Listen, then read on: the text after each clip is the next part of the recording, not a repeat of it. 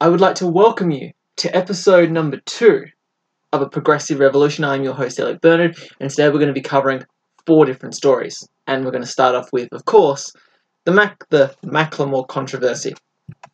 So the NRL Grand Final is going on, well, as of recording, it's going on today, and Macklemore was invited to perform at the NRL Grand Final, and fun fact, he was actually voted by the NRL fans, so just a bit of a thing. Now, the song that Macklemore has chosen to sing is the 2012 hit song Same Love, which is about gay marriage, funnily enough. Now, of course, this is the part where, the free speeches are going to come out and they're going to defend Macklemore and they're going to say, this is great, we love free speech, let Macklemore speak.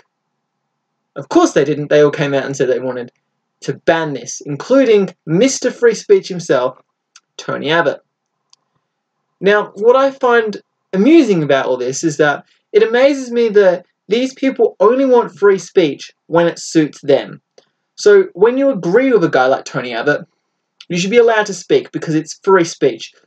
He'll come out and he'll advocate for you and, for example, right now, we don't want gay marriage. We're being bullied. We demand to be able to speak out against gay marriage because of whatever reason you want to come up with. And then what amuses me is that the minute you disagree with them, it's ban it, ban that speech, ban that performance, ban anything that's going against me. But what happened to free speech? I thought you were for free speech. Apparently you're not. Apparently you're only for free speech when it is in your own interest. The other thing to mention for the Macklemore story as well is that the guys that were against the Macklemore concert fucked up to the extent that it actually, keep in mind the song was released in 2012, what actually happened was that it went to the top of the iTunes charts like in the last few days, which is amazing. So these guys who were attacking Macklemore have ended up actually helping him, which I thought was awesome twist of fate. Now, the reason why I did this story, one, because it's obviously political, because I wouldn't normally do a story like this, but just shows you the hypocrisy of these people. These people are not genuine actors. These people only care about their own ideology and their own beliefs. They don't care about facts, reason, consistency, logic. They only believe things to the extent that it benefits them. The minute it doesn't, they're going to flip-flop the other direction. And this is why a story like this is important. And if they've showed nothing else, Tony Abbott and the rest of his free speeches that are against this, if they've shown nothing else, they're total hypocrites. Now, look, I personally don't care if you agree or disagree with me. You can say whatever you want. If you want to sing an NRL Grand Final about against same-sex marriage, that's great, free speech. Now another thing that came out of this, I think it was Peter Dutton, who said that we should have performance for same-sex marriage or against same-sex marriage. Now, two things. One, these are the same guys that said, well, we shouldn't politicize the event. By doing that, you are by definition politicizing the event. Macklemore choosing that song, whether that be for the campaign or not, doesn't necessarily have to be politicized, just he made the song and it was popular. So, I don't know what you want him to do about that. Choose a different song? And the other thing is as well is that this whole equality of debate, it's like saying that you should have a panel where half the panel's for climate change and the other half is not for climate change. That is not an equal debate. Having 97 people for climate change and 3 people against climate change, that would be an equal debate. So, for example, for this, if you wanted to have 7 performers for same-sex marriage and 3 people that are against, that's based on not voting polling, but that's just based on polling for same-sex marriage in general. If you were to have that concept, then that would be equal. Having one-on-one is not equal. In fact, even if you go to the more conservative numbers, which is based on who's actually going to vote, it's what, still about 60%. So what, you're going to have 6 and 4? I don't. Anyway, so these people don't care about logic, reason, or anything. They just care about their own political beliefs and ideology. At least people like me at least want some consistency. And if you want to go out there and have a song against gay marriage, fine, that's your right and that's your free speech.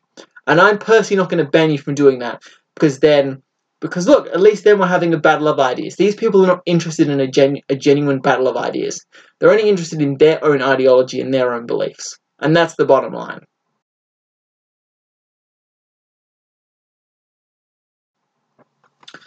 Okay, now for some international news.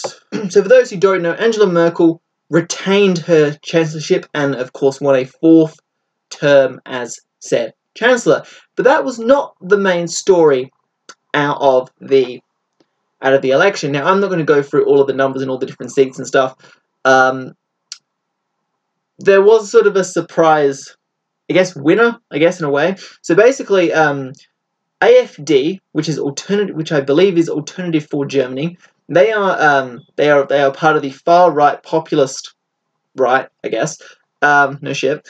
And they're basically an anti-immigration party, and they basically represent a lot of things that Germany haven't had represented in the Bundestag for 50 years. So this was a huge deal, and for those wondering, they actually nearly tripled the amount of votes they got. So they were on, I think it was from memory, it was about 4.6. But basically around they had about 5% of the vote in the 2013 German election. But this time around they had 12% of the votes. So these guys are growing, and they're now actually the 3rd largest party in the Bundestag based on seat numbers. Now, there are 299 seats in the Bundestag, and you have to have at least 5% of the vote in order to have a chance of being represented in the Bundestag. So I just tell you that for background. Now, why am I personally reporting on this? Well, it shows that the populist right is on the move. Yes, it failed in France when Macron defeated Le Pen, but by the same token, it also worked in terms of Trump. And Trump was all over the place. He pulled from all different sorts of various spices in order to get his victory. So he's not necessarily a pure far right. He's not necessarily a pure right populist, because he also did use some left populism as well. But this just shows that around the world, this right populist movement is growing. I mean, if we roll back things to Australia, you look at someone like Pauline Hanson, who managed to revive her political career after not being elected for God knows how many years, and she did it off anti-immigration, far-right populist ideas. So this is clearly like a growing trend, and we should all be aware of it, because if we're not aware of it, we can't fight against it. And that's why a story like this is important, and that's why I bring to you German news, which is new for this channel. So yeah. Anyway, but this is something to keep an eye on, basically.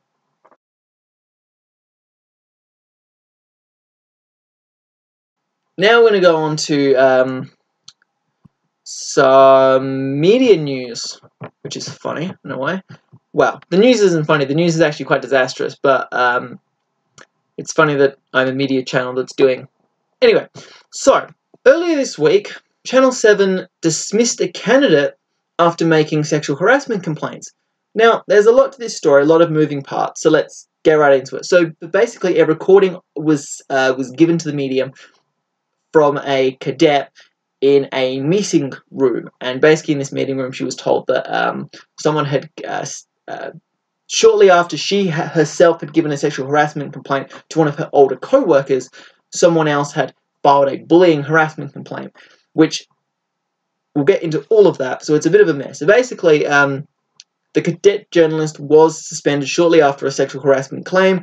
She was suspended after allegations of workplace bullying. However, what was amazing is that the man behind the allegations says that he never made the allegations in the first place, and he didn't even know his name was on the report. In fact, he was actually friends with this cadet, so they were really good friends. And anyway, so he went and actually demanded for his name to be removed off the report, because he'd never made the complaint in the first place. And then 7 responded by saying, "Sorry, it's none of your business." So the worst bit was that in the beginning of the recording, when she was called in, she actually had a support person with her in the room.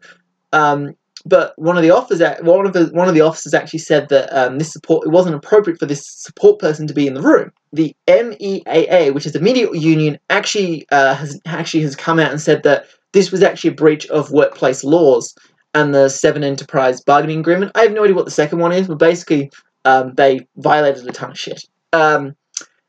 Now, this is all really shitty timing for Channel 7, considering that they've just come off another scandal where there was an affair between a network CEO and a former staff member, and the handling of that was a complete shambles and a bit of a mess. And then there was a lot of criticism before and afterwards about the way they handled that and about their treatment for women. Now, why am I reporting on this? Well, for a few reasons. One, this is unbelievable. I can't believe that this is an actual story that's happened this week. Anyone that suggests that this was not over the sexual harassment complaints, you are kidding yourselves. This was so fabricated to get her out. I mean, come on. I don't think that's not conspiratorial, that's not controversial to point out. That's clearly what happened. I mean, come on. And by the way, what's really funny is that by me doing this video, I'm so throwing away any career plans for Channel 7, but that's good. I didn't plan to work for them anyway, so that's wonderful.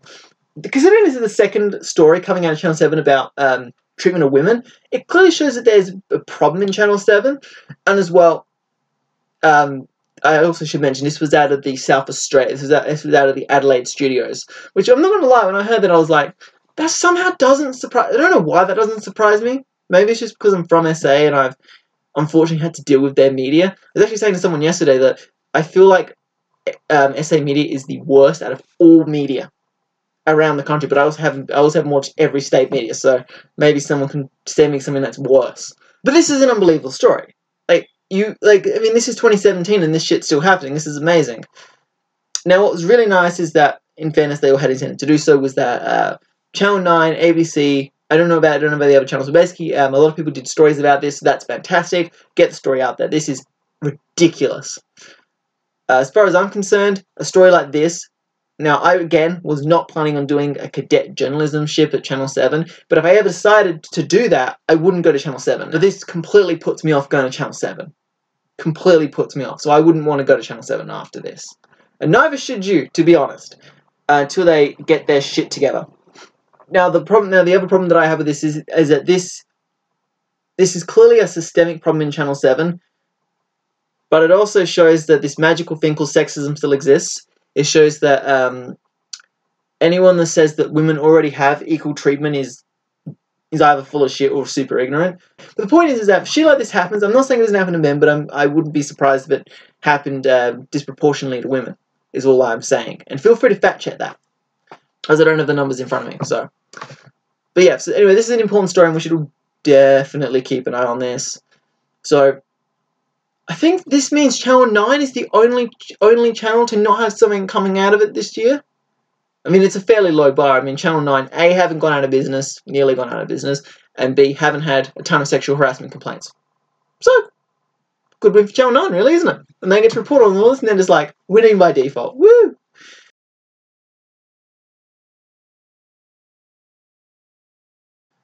Now, let's go to my favourite story of the week. So last week, there was this awards thing called the Ernies. Now, I had never heard of this award show before, and I was super interested to learn what it was about. It sounded amazing. So the Ernies is an award show that's it's known as the most dishonourable award you can receive in Australia. And basically what it is that they will give awards out for the most sexist comments or actions, I guess. And they will have nominees, and they will read out the quotes people have said or done, again, I guess. And they will give the winner based on audience reaction, which is awesome. Now, I didn't know this existed, and this is the most amazing thing of the last week. Hands down, this is hilarious. I love this story. This is awesome.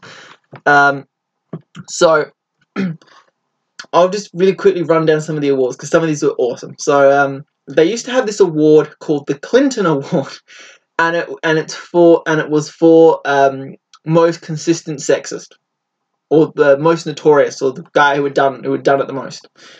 And they renamed it. They renamed it the Trump Award.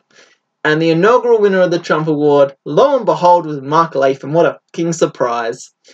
It's funny actually. They didn't on the articles about this story. They actually didn't give any examples, but I'm not that shocked. So Andrew Bolt won the Media Award, to the shock and surprise of no one. Apparently he's a regular at these awards. And this was about what he wrote. So he wrote an article in response to this sexual harassment report that was released about universities. And this is what he said. This is amazing. This is unbelievable. Yes, we should be shocked and visibly upset that the commission perpetrated such a hoax. We should be shocked and upset that not one university boss had the brains or guts to call out this fraud of a study. So to the surprise and shock of no one, he won the award for that one. Car company Ford also won an award after he blamed car faults on the way women drove. It's amazing. So the former head of the Australian Federation of Islamic Councils won in the clerical and celebrity category, which is a weird combination. Said, using violence against women is a last resort for men, step free after counselling, buying her chocolates, or taking her to dinner. What the fuck? These people still exist? Jesus. And they even have an award called the Elaine Award, which is specifically given to women. And she won a trophy, and so she won the award by describing the gender pay gap as a myth and the fault of life choices. Well, first of all, it's literally not a myth according to facts, logic, and according to facts, studies, and all those other wonderful, lovely things. And bullshit, it's life. I mean, yeah, in fairness, right? Because this is the problem with this statement, is that there is there's like a pinch of truth in this, in the sense that yeah, there are obviously going to be some women that will have less money because they have made life choices, but to say that sexism is not a systemic problem is a dick move, especially when you're a woman. I thought it was funny that the sports award's called the Warning Award. I don't have an opinion on that. Right, so now they have this thing called the Gold Ernie, obviously in reference to the gold Logie, I guess. So Port Stephens Mayor Bruce Mackenzie was the lucky winner, and that was so he won this. As I said, it's not for things said necessarily, it's for things done. And this is amazing. This got to say, the balls of this guy is unbelievable. So he had a domestic violence shelter named after him. All right, we're starting off good. We're good. After he admitted to assaulting his partner. Jesus Christ. Okay, these people still exist in the country. So anyone that says sexism doesn't exist, full of shit. I just described it to you. It literally still exists. Anyway, I bring you that story because it's awesome, it's amazing, it shows that this shit still exists, and most importantly, it's hilariously unbelievable. Like, I'm not sure if I should find this more disgraceful or more funny. I'm actually kind of conflicted how I should be reacting to that. That's unbelievable. It's unbelievable. It's amazing. It's probably the most amazing thing I've read all week. Maybe the most amazing thing in the last couple of months. I don't know, but that's awesome. So that's now my new favourite award show. And the best bit is as well, as usual, no one was there to collect their awards. Which, to my response is, of course they didn't. No shit, they didn't. Why would they come up and, like, it's like, yeah, like, do you think these guys are proud of their sexism? I don't know, some of them might be, but anyway, so that's amazing. Amazing thing of the last couple of months. Alright, well, thank you for watching and tuning in to episode 2 of A Progressive Revolution. Let me know down below on the episode what it is you think. So yeah, so you have the option, of course, as usual, to watch the full episode, or certain segments will go up. There will be some that'll stay exclusive to the main show, because obviously if I just put all the episodes up if I just put all the segments up separately, you just watch that. So I need the views on the full episode. So that's what we're going to do. So it'll be a mixture. Anyway, thank you guys so much for watching, and I will see you next time for episode 3. And I'll see you guys later.